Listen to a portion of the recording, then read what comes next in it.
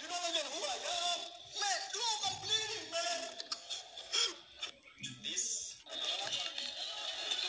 is so crazy, man. Like, everybody just gets angry with you with no reason, you know? Like this guy over here, he just got angry with me just with no reason.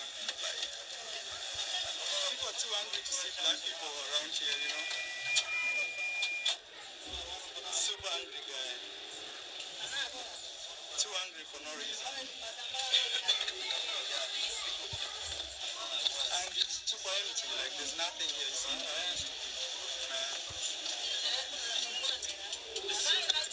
Very angry guy. People are just angry with black people here, like they just hate them. I was even trying to ask like for, you know, like help. As you can see, guys, in that video or in that clip, that is Marwa being harassed and discriminated in Dominican Republic. It happens that these people don't actually like, or they don't want Haitians. They don't want anything to do with Haitians. So when they see a black man or a black woman, they feel like this person is definitely a Haitian or something. And so that is why they went after Marwa, and they harassed him, which was not good at all. Like, why would they discriminate these people, Haitians? And they assume that like everyone is an Haitian, which is not actually correct. They just come after you, or maybe because this guy was filming and they felt like, okay, maybe he's sent or something, is an investigator or something like that, and they were actually not feeling it. So at this time, Di Mwango, the sister of Aya Marwa, is actually in Dominican Republic. She's there, and definitely, definitely those people are still there. Those racists, those people are discriminative. They're still in Dominican Republic, and anything can happen. Anything can happen. And so I've been watching these clips of Di Mwango when she was filming. It's just a few hours ago she posted the video, and this guy, who happens to be a black guy selling jelly, I think it's jelly, yeah, on the streets. This guy took advantage of her and felt like, okay, this girl might not complain about the change or something. And I was like, okay, I thought it's just discriminating or discriminating black people is coming from the whites.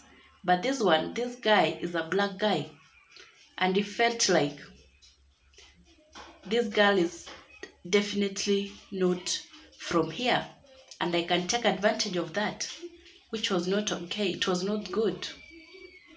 And what he did, he actually wanted to take more money from the money that Di Mwango gave him.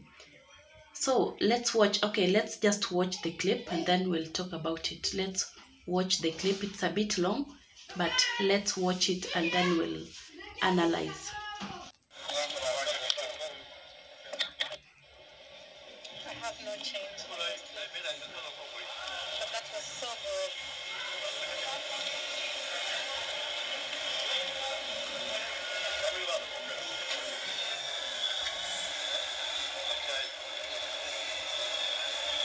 New style unlocked. I've never seen this anywhere else.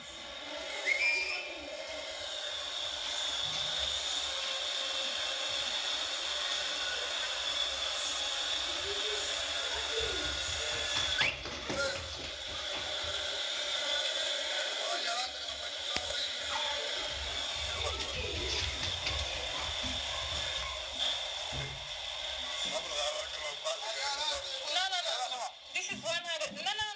I gave you 2,000. Hey, no.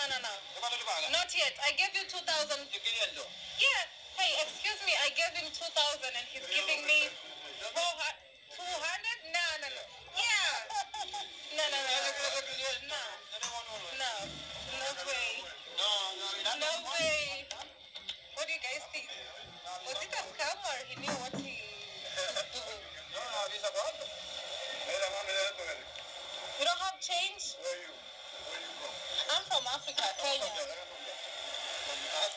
Yeah, I can't believe you wanted to give me less change. You know? Okay. But I knew it was coming. That's why I decided to record before giving him. Guys, sometimes it's good to record. I just wanted to have evidence that I gave him 2,000, you know, Dominican pesos.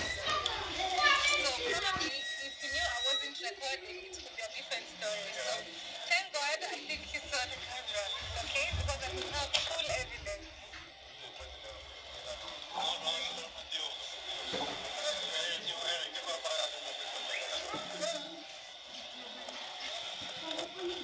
Sometimes when they know you can't speak the language, somebody can decide to take advantage of you. And the moment I was giving him the cash, I decided to start recording so that I can show evidence. I gave him 2,000 pesos. So sometimes it can happen, but let me just maybe assume he didn't see, but I know he saw it, okay? And thank God I was recording. So otherwise, it could just have been what it is, okay? So he went to bring the change for me.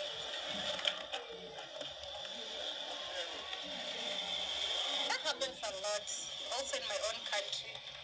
But I'm always when I'm giving big money, I always want to record it, just in case, you know? But anyway, it's okay. You guys let me know what you think about that.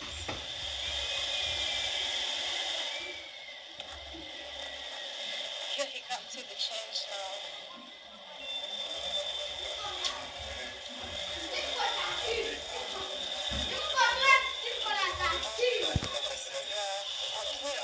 Okay.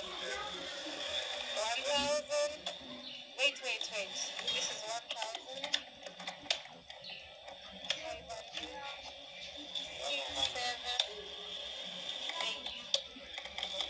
200 for one? Okay, alright, thank you.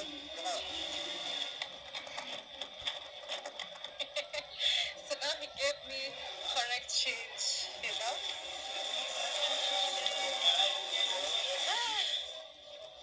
It is what it is. So if Dimwango didn't have a camera or wasn't recording the whole thing, this guy would have actually turned against him, and you know, maybe the police would have been involved and things would get really bad, because a country like that where there is discrimination, even the police cannot save you. When you get to the police, it will get worse. It will get you in more trouble. You might end up being locked. Yet you are a foreigner. You have no one to help you out, you know. It's really bad. This guy happens to be like someone who is these scammers on the streets, you know. There are a lot of scammers on the streets. They are everywhere. But this one, you know, this one was a black guy. Instead of helping this lady who happens to be a fellow black, you know, he took advantage of her. He took advantage of her because the change that he gave her was way lesser than what Dimwango gave him. And if there weren't like those people standing next to him, you know, those two men who were actually seeing what was happening and what was going on, maybe it would have said that Dimwango actually lied about everything, and maybe she took more jelly than the money or something like that, you know, and things would not have gone well for her. So one thing I need to tell Dimwango is to be so watchful and so careful, because anything can happen, you know, and we are your supporters. We always watch you, and we pray for the good things to come your way. The way they discriminated or they harassed Marwa was actually bad, and I'm told it happens regularly. It happens a lot, especially when you are black. It happens a lot. So guys, kindly leave a comment, let me know what you think about this, and give the video a thumbs up. Thank you so much for watching my video, and see you in my next one.